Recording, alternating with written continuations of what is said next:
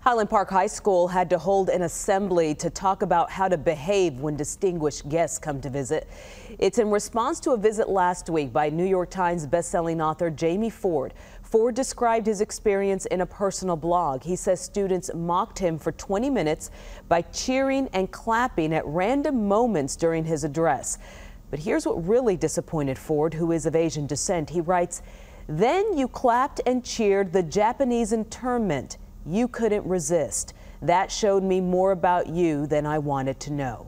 Highland Park school leaders admit the assembly got out of control. I think really what we have to do is take a situation like this, take a look at what happened, try to examine things that we did, try to examine how our students behaved, learn from it and grow. That's about all.